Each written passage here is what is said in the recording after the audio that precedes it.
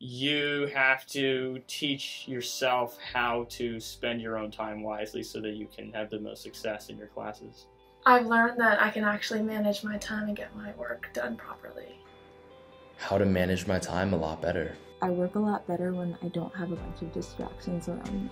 I wasn't working very well. I had the TV on and I was opening up YouTube and I was taking breaks all the time. But throughout the year I've learned to get a process down, and I have that down now.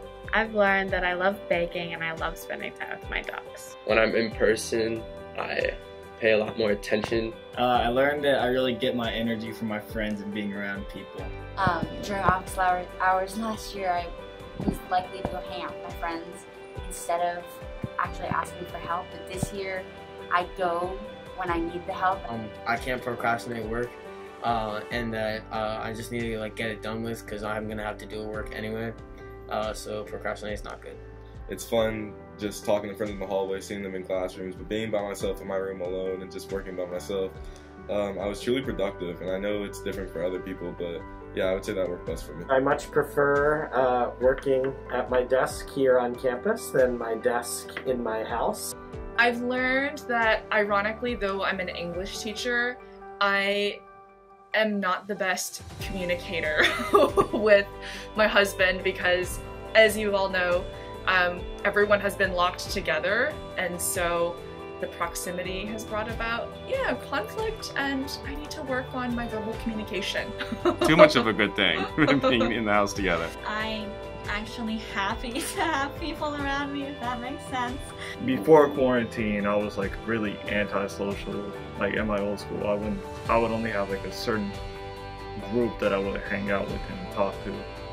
But during quarantine, I felt lonely, really lonely, and and so once I actually finally got back in person here, that did a lot for me actually. During COVID, there's been a lot of transactional interactions, but I really appreciate the opportunity to get to know people and have conversations that build relationships. Prior to COVID, I thought I was just, an epic extrovert who could socialize with anybody I wanted to all the time. I've learned that I'm not necessarily an introvert or an extrovert. I'm somewhere in the middle. I realized wow, I really do enjoy the more introverted side of things. I think it's been really helpful for me to know that I need a balance of both. I learned how to just be more independent and be an advocate for myself. I really learned to be more confident and how I'm able to be more confident in myself and just how to not worry what other people think. I've learned that nothing can hold you back and nothing's impossible, and you can do whatever you put your mind to. That I can actually teach a lesson to students who are in front of me, at home, and somewhere else in the building. I think during the quarantine I've really learned that I can be very adaptable and flexible. There's not one direct path that can get you to where you want to be, and that there's many different options and ways that you can get there. And in fact, if you're just following some path that everyone else tells you to follow, it might not even be the right one for you. So that's what I've taken away from this year, and that's what I learned about myself, is that I need to be more open-minded, more adaptable, and that I really just need to try new stuff out and be open to new opportunities. You can teach an old dog new tricks. This year I learned that I can do so much more than I think I can. We've learned that we're hard workers and can make the best out of every situation. I love being part of this Flint Hill community. During quarantine, my favorite way to pass time was baking. And mine was going on hikes with my family and friends. I really learned to appreciate the outdoors. Just getting outside of the house, practicing sports, going on walks, whatever I can do to stay out and active. Getting outside and walking my dog around and taking walks with my family, that's been really my favorite thing to do. Go on a walk or just play outside with my dog. My favorite way to pass time during the quarantine has definitely been to hang out with my dog. I loved walking in the woods with my dog.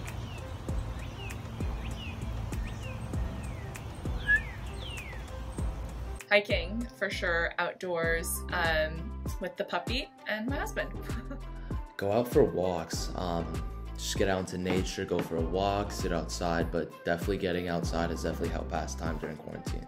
If you haven't tried walking, get out there. There's lots of paths. Even if you're just walking on the street, it's really, really good for your body, your soul, your mind. I like to pass my time working out and just doing research on my projects and just watching YouTube. Play sports and pick up new hobbies. I played a lot of video games, watched a lot of movies, and read a few books. I also picked up golf. I have been playing a lot of basketball and honestly working. For some reason, I enjoyed catching up on work. I've been trying to help around the house too. I was trying to help my parents out, but mostly basketball. Thank you. I feel like I read this quote somewhere. It's like you lose yourself in a book, but you also find yourself there. And I just feel like it's a good way to pass the time and a good way to get away from the screens. Getting to read all the books I've been wanting to read for years. Well, I would have to say reading and watching TV. My favorite way to pass time was just watching sports and watching like videos of my favorite players over and over again. I watched a lot of Netflix, Tiger King, and a lot of movies. I enjoyed watching all the movies that got released on streaming platforms, but it also made me long for the movie theater experience, which I can't wait to get back to. I watched a lot of boy band interviews, to be specific.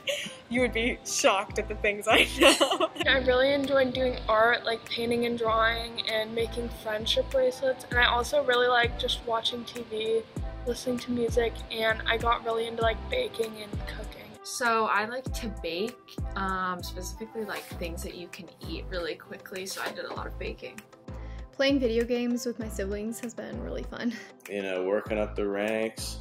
Sorry, James. Sorry, Samir. Sorry, Hunter, beating you all in 2K. It's been great. So I'm an only child. So boredom is very, what's the word? Very prevalent. Prevalent, yes, prevalent. Playing basketball, playing video games with my friends, and watching new anime that I haven't seen. I mean, it's hard for me I haven't been, finding things to do as easily because I'm at home all the time. I mean, can't really see people. Like, I have like a basketball hoop and all out front, but I can't really use. I mean, there's only so much you can do by yourself. I don't know, go for bike rides, and I like to draw. Like, I mean, I can't throw football except I can just throw it up in the air and catch it, that's about it. I love music, I love artists, and I feel as though during quarantine there was nothing else to do but listen to music. So I've started, playing with my dog, throwing her a stick, she's really entertaining. And I just FaceTime my friends like every single day, all day. What else? I love to draw, and I played a lot of piano, and quarantine has given me a lot more time to practice. So that's really, really nice. Sleeping or watching a new show.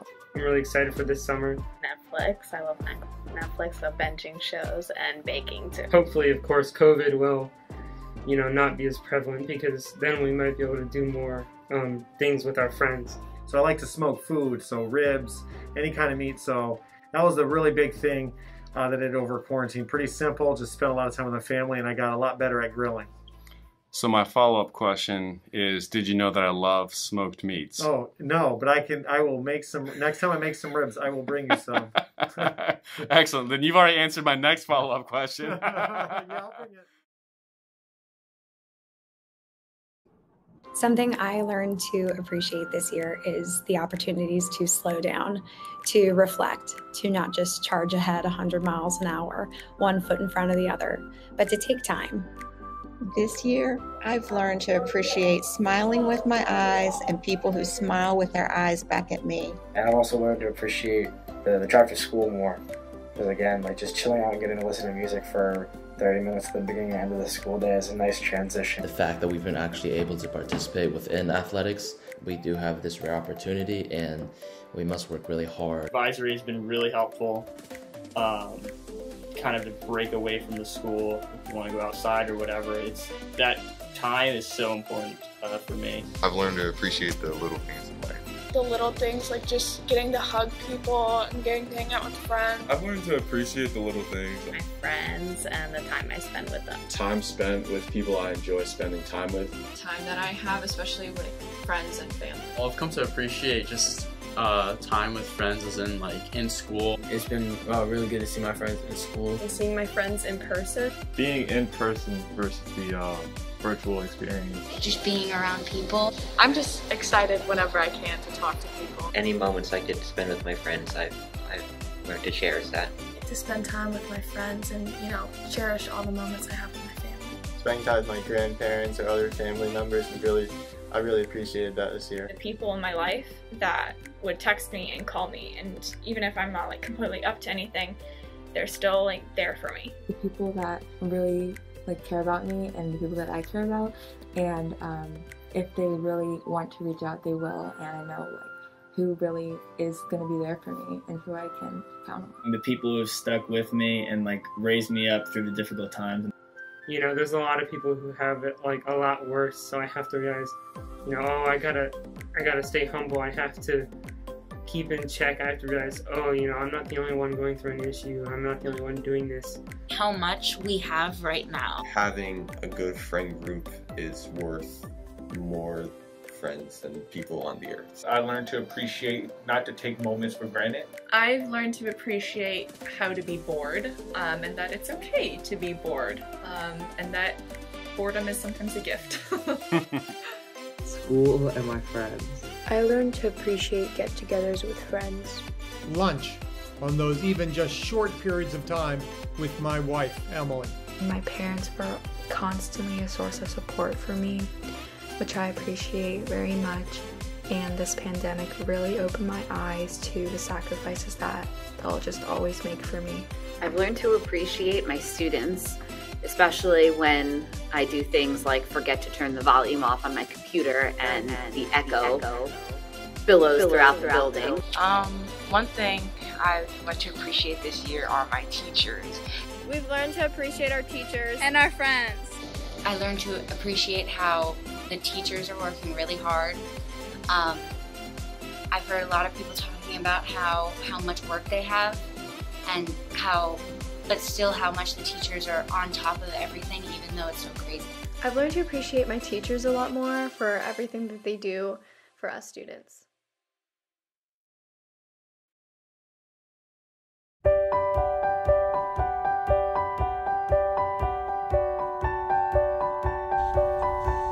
Interesting.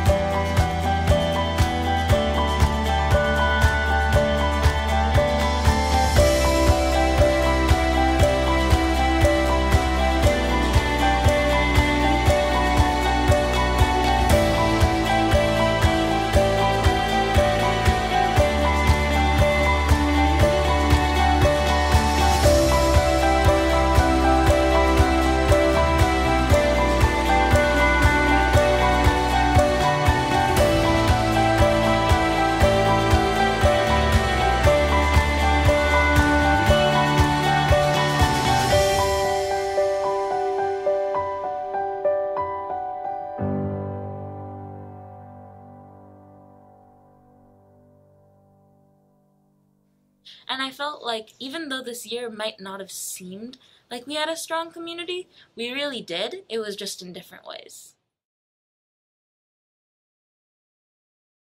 Okay, so Miss, here we go, Miss Tam. Big question. What happens when you procrastinate? Usually I don't do well on the assignment, or I end up not doing it. Maybe cut that part out. No, we're going to keep that, buddy. We're going to keep it to all your teachers. What kinds of distractions were you dealing with virtually? Like distractions of like food. I have 2 siblings as well, so yeah, so just seeing them, and I always want to like mess with them. Yeah, siblings and sandwiches. Yeah. Any recommendations for a good Netflix show for Mr. Chang? Oh gosh, there's too many. I don't know. Maybe a good baking show. A good baking show. Zumbo's Just Desserts. Those days where you got the wing dings, like you know that it's gonna be a good day if you see those wing dings. And also, I recommend it if you haven't tried it. Grilled cheese, put some hot sauce on that. Fire. But yeah, those are some things I've learned to appreciate. Sorry, I got a little carried away with that one. Okay, Ainsley, what have you learned? Sorry, the camera's moving too much. All right. I'm smiling under my mask because I know this is true. What have you learned about yourself this year? Well, I was asked this question in English, and I don't think I have an answer for it still, but maybe I'll think of one later. Yeah, I'll bring it. Thanks so much, Mr. Bennett. Thank you. Happy graduation. Happy end of the school year. Gonna miss you this summer.